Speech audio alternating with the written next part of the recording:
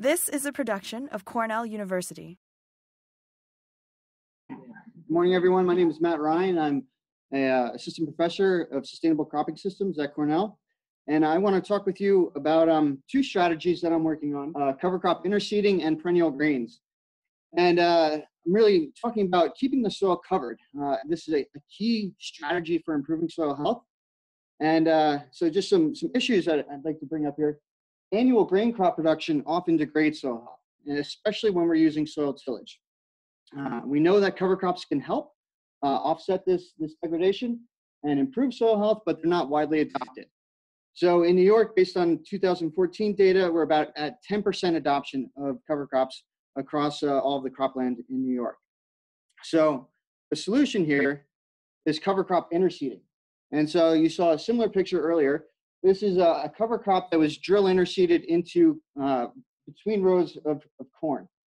And what's really exciting about this is that people have been interseeding cover crops for a very long time. They've been aerial seeding, broadcast seeding. This is a new piece of equipment that actually drills the seed, improves the seed to soil contact. So it makes a small slit and it deposits the seed right into the soil surface there. And this is a cover crop mixture. There's a lot of interest and excitement about cover crop mixtures. And so traditionally in New York, when we were cover cropping, we would typically be limited to cereal rye. Cereal rye is a great cover crop. This is it's a standby cover crop. It's been used by thousands and thousands of farmers for a very long time, but it's limited in the functions that it provides. It's great for cycling nutrients and using it as a catch crop to prevent nutrient leaching. But that's about all it does. It provides a lot of biomass if you let it grow. And so what we're seeing here with cover crop interseeding is that you can actually get legumes established. And so these legumes, when you get these legumes established in other species that you would typically not be able to seed after cover crops or after cash crops are harvested in the fall, it can really change the whole sustainability of your system and increase soil health dramatically. So when we survey farmers and we talk with farmers, they say that not being able to, that their number one reason why they do not grow cover crops is because they don't have enough time after crop harvest in the fall. And by doing this, you can get that cover crop established on time and actually grow these different species and integrate them into your cropping system. So very exciting research going on at Cornell and across the US with cover crop interseeding. And we're now starting to see that they do have an impact. We are seeing fairly rapid response in terms of soil improvement. There's a recent paper that came out was showing after just 4 years with cover crop interseeding, we're starting to see indicators, improved indicators of soil health. So over a very short period of time, we're not necessarily increasing soil carbon, but we're starting to see these indicators like improved soil respiration, increased aggregate stability, increased active carbon. You know, these levels are going up. So very exciting research there. The other strategy that I'd like to talk about is perennial grains. So all of the grains that we eat now, they're annual crops, right? So we till and we replant them every year. And what we're trying to do is develop perennial grain crops. These are crops that you would plant once and then harvest for multiple years. So this is an illustration here just showing what you would typically see on the left with an annual crop production on sloped land where you have some runoff and you're creating some erosion and water quality challenges. By keeping the soil covered, okay, with a perennial crop for multiple years, we're thinking that we can improve water infiltration, increase soil health, and get more of that water going into the soil and less of it running off and causing erosion and water quality problems.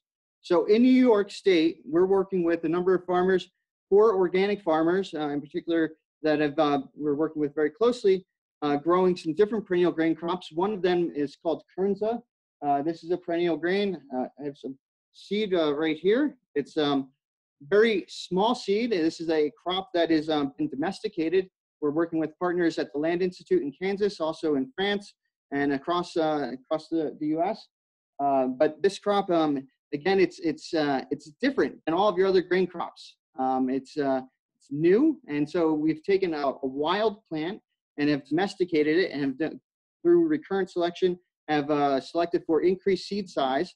And so what's really exciting about this is that right now, we're at a tipping point with perennial grain production where we're seeing large companies become interested in Kernza for increasing their sustainability of their operations.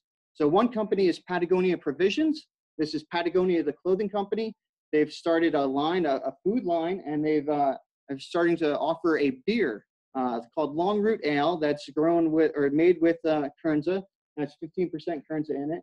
And now General Mills, through Cascadian Farms, is very interested in integrating Kernza into their product lines. They have a new cereal that will be coming out this October that has Kernza in it.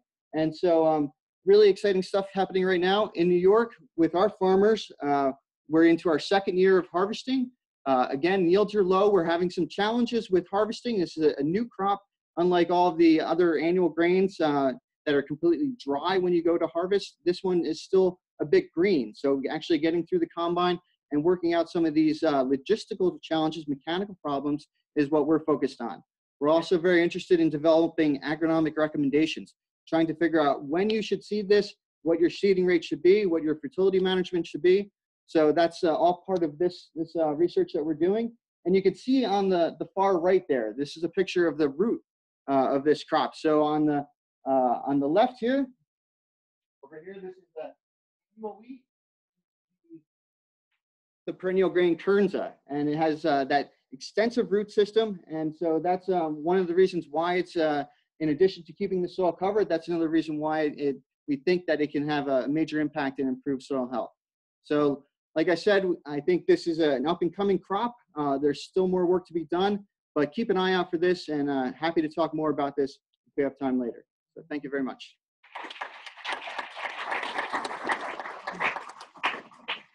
This has been a production of Cornell University, on the web at cornell.edu.